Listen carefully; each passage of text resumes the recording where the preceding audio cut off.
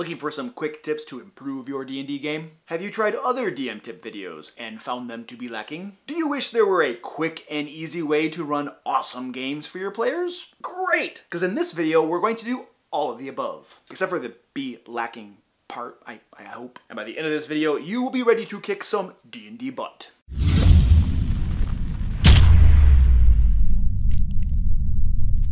Hey, what is going on? Luke Hart here. Welcome to the 5th and perhaps final installment in my Dungeon Master Tips series. And if you're new to this channel, I create weekly D&D videos with information and resources to help Dungeon Masters run awesome games. So, if that's something you think you might be interested in, go ahead and click that subscribe button down below and click the bell if you'd like to be notified when new videos come out. And today, we are going to march through 10 more Dungeon Master tips compiled by the fine folks over on Reddit. And if you want to watch the entire series from part 1, I will put a link up in the card here. Oh, and remember to stay to the end of the video for a special DM bonus tip. That's like a trick to get you to watch the whole...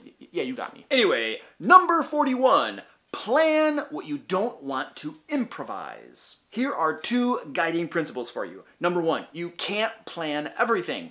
Number 2, you can't improvise everything. Or maybe I should say that you shouldn't improvise everything. There is a happy middle ground somewhere in between there, and it differs for each individual DM. My suggestion to you is that you plan things that you're not good at making up on the spot. For me, these are cool NPCs, or at least what I think are cool NPCs, and combat encounters. Those are the things that I do not want to have to improvise. So, I plan them. And then you want to improvise the things that you are good at making up on the spot. Now for me personally, one of the things that's really easy for me to make up on the spot are detailed descriptions of dungeon rooms, like what's on tables and desks and stuff, closets and whatever.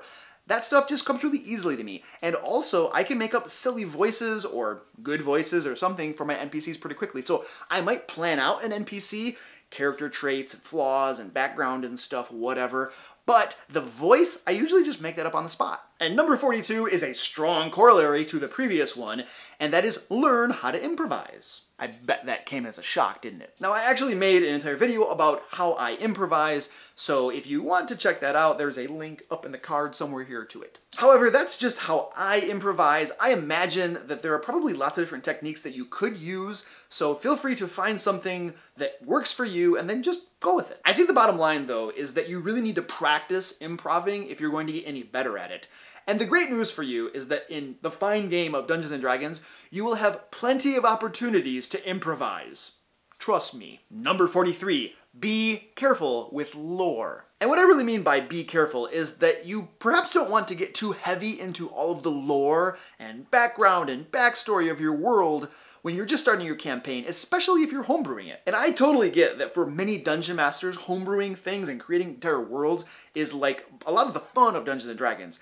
However, it can be frustrating sometimes if you create all of those things and then your players never get to see it or experience it because all they really want to do is hit things with sticks, or swords, or short swords, or arrows, or bows, or fireballs, or I think you understand. And the chances are that if you spent tons of time and effort making all of this lore, and then they don't really care a whole lot about it, well, that could be kind of disheartening. And this can be especially true if you have mostly new players in your game, because from their point of view, you just took them and dropped them into the world's biggest sandbox, and they can do anything they want. And the chances are those new players are not going to be particularly interested in political machinations or some sort of like subterfuge of a war and all of this stuff that took place like 8 generations ago. So, my recommendation is that you create only what you need for the immediate future. This will save you a lot of work and probably some frustration if it never gets used in the game. Of course, if you don't mind the possibility of that happening and you just want to create that stuff because it's fun and cool, then yeah, go ahead and do it. And this is about where I'm going to get somebody in the comments who's like, Luke, you just contradicted yourself. You said one thing, then you said another. Whatever. So you could leave a comment like that, or you could go down there and let me know about a time where you did create a bunch of lore or backstory or something, and it never saw the light of day. Number 44, remind the party that they are a team. It's okay for them to disagree about stuff, but at the end of the day, they are working together. It will save you a lot of time and effort if all of the players and their PCs work together and stay together in the game. Unless you think that it will be fun to run a handful of D&D games simultaneously because your players don't want to stay together. But hey, you're the DM, so that's your call. All right, number 5 is extremely important. Remove players from the game when needed. Do not be afraid to get rid of a bad player. If he's causing problems and you've taken him aside and you've talked to him and he continues to do the exact same things and it's causing a problem for your entire game, it is time to boot him before he destroys the game for everybody. So you do what you need to do, but at the end of the day, put on your big boy pants and do what's necessary to make sure that your entire game doesn't implode and one bad player drives away all of your good players. Because if that happens, that means that you just lost all of your good players and you got your bad player left. That's not a position you want to find yourself in. That would suck. By the way, if you're looking for free D&D adventures that you can run at your games, I have a handful of them over at my site, thedmlair.com. There is a link down in the description to that. Feel free to help yourselves. Now, they are all adventures that I created and I ran at my own games, and they're not super polished, but they are free. Number 46, create situations, not stories. Now, what do I mean by this exactly? Don't create adventures where there are only 1 or 2 correct ways to actually win that adventure. Instead, plan that adventure as a situation that can be overcome by a wide variety of means. Now, many of the ways your players might come up with to overcome a situation you probably would never even consider. And when they do, you play through them. And if they work, they work. Example, let's say that there is an enemy stronghold. It's like a wooden palisade type structure, right? Moat and Bailey think. They have to overcome these enemies, they have to defeat these enemies. How could they go about doing it? Well, off the top of my head, they could burn the place down, drive the enemies out. They could sneak in by night, going from room to room, killing them, trying to keep the noise down so the entire compound doesn't wake up. They could... What else could they do? Yeah, I don't know. There's probably lots of different things that they could do. The point is, as a DM, that I don't need to think through all of the possible routes. I put the situation there, they come up with something they're going to try, and then we play it out at the table and see what happens. The bottom line is that it's your player's job to solve the problems, not yours. Number 47, be flexible. Look, the players outnumber you, and they will almost always come up with plans and ideas that you could not anticipate. If you plan your game out so that the players go from point A to B to C, then you're probably going to be frustrated. Have an idea of what happens at A, B, and C, and then if they decide to go to B first, and then A, and then skip C altogether, well, you have a general idea of what may happen. And honestly, this ties into our previous point about designing situations and not deciding ahead of time what the correct way to do something is. I mean, a quick little hack that could be helpful is to plan several encounters that could happen kind of anywhere, and then you kind of pull them out as you need them. However, what really helps for me is just simply being prepared and planning and having a really good idea of the world that I'm running the game in, and especially the city and the immediate location where the PCs are. And this makes it so much easier to improvise things when the need arises. And number 48, reward your players' interaction with the world. If your players engage with something, even if it's something very minor, then give them a reward. Make there be some sort of payoff for doing so. Did they just spend like 15 minutes cataloging all of the flowers in a forest because you happened to mention lilacs in your description? Okay, whatever, then just make like one of the flowers they find be a magical healing herb or something. Did they have a super long conversation with some random NPC in the town?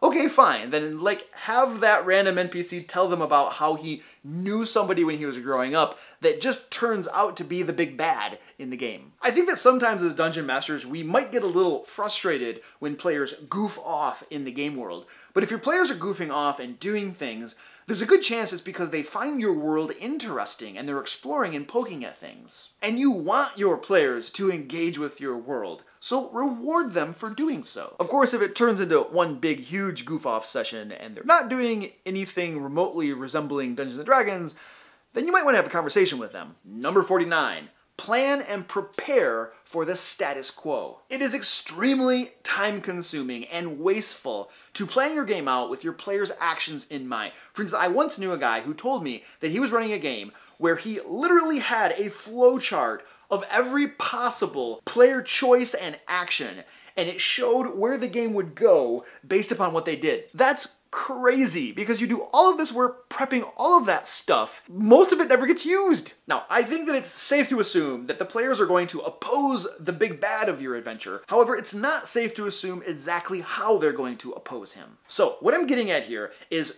don't create adventures or encounters or situations that presuppose a certain plan of action by your players. For instance, let's say you create an adventure, an encounter as part of that adventure, that only happens when your players are noticed trying to sneak up to an enemy compound. And then what happens when your players successfully avoid being noticed? You can either railroad them into that encounter, totally negating all of the effort they probably went to and their good rolls and their stealth checks trying to sneak by, or you can throw away that entire encounter that you may have spent an hour planning, all presupposed on the fact that they're going to get caught. Now, when you plan for the status quo, you create a situation and environment that is able to respond to whatever the players happen to do at any given moment. All right, let's go back to that compound example.